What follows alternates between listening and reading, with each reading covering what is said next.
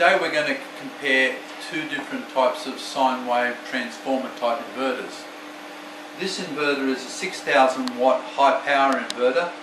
This is a 3,000 watt opposition inverter. It's got a transformer in it as well.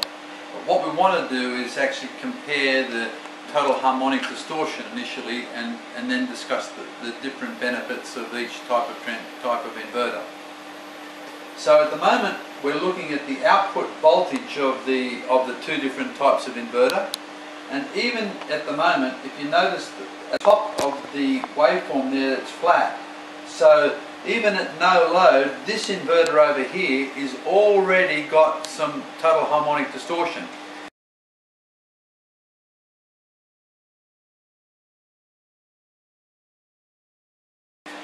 Now, total harmonic distortion is very important. It is a measure of how much power you're capable of pulling out of real power that you'll be able to pull out of the inverter at the fundamental frequency of 50 Hertz. As the total harmonic distortion goes up, so less and less of the fundamental frequency can be pulled out of the inverter. So what I'm going to do now is increase the power coming out of that inverter. You notice the total harmonic distortion, or the waveform, is flattening. Now we'll put more power on this one.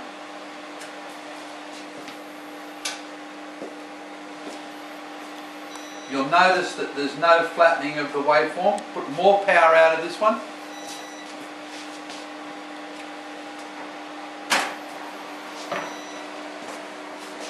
You'll notice that this waveform here stays sinusoidal. This one is totally distorted.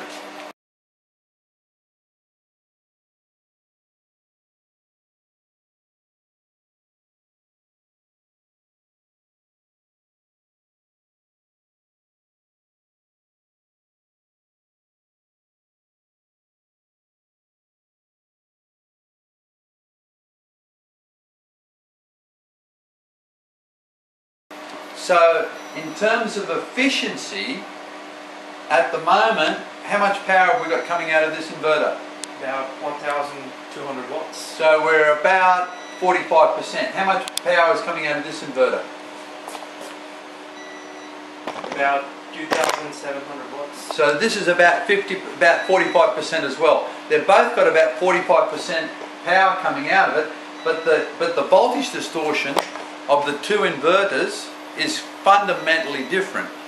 This will deliver sinusoidal waveform with minimal total harmonic distortion, which means that you'll get all the power that's coming out of the inverter is being used at the fundamental frequency. High-powered inverter, just the wave. It has the smooth, perfectly sinusoidal waveform. The opposition unit, which is over there, has this large distorted waveform with a large amount of total harmonic distortion.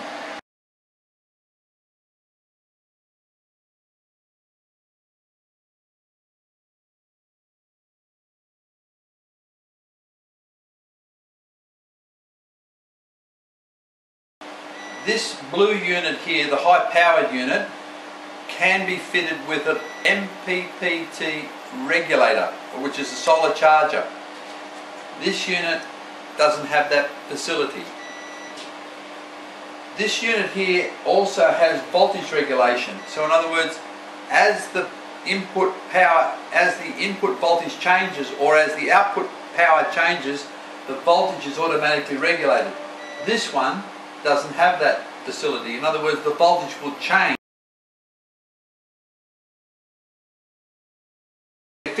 The real efficiency of this inverter at the fundamental frequency 50 Hertz is very bad.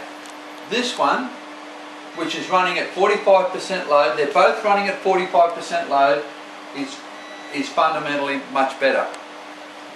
This inverter has many other advantages. It has a variable speed fan, so as the power changes, so the fan goes up with variable speed. This one has a fixed speed fan. This unit can also be switched to 50 or 60 Hertz. This one also has power saving mode such that this blue unit here, the high power unit, will also have a power saving mode such that it will measure the power every 3 seconds, so that it will only switch on if the power is sensed, and that means it will have a lower power consumption. It has a better power saving mode than this one, which senses the frequency every 1 second. This unit here has also the ability to be able to automatically switch on from a generator. So as soon as the battery voltage goes down, it will turn on a relay, which will then automatically switch on the generator. This inverter here does not have that function. Both inverters are able to work as chargers, so they both have charging features. This particular unit here has a 2 bandwidth voltage range, so that if the voltage is very narrow, you can switch it for a narrow voltage range for it to sense, or if the voltage range wants to be very wide, this unit here, the high powered unit, has a switch capable of being able to do that, to sense the AC voltage during charging.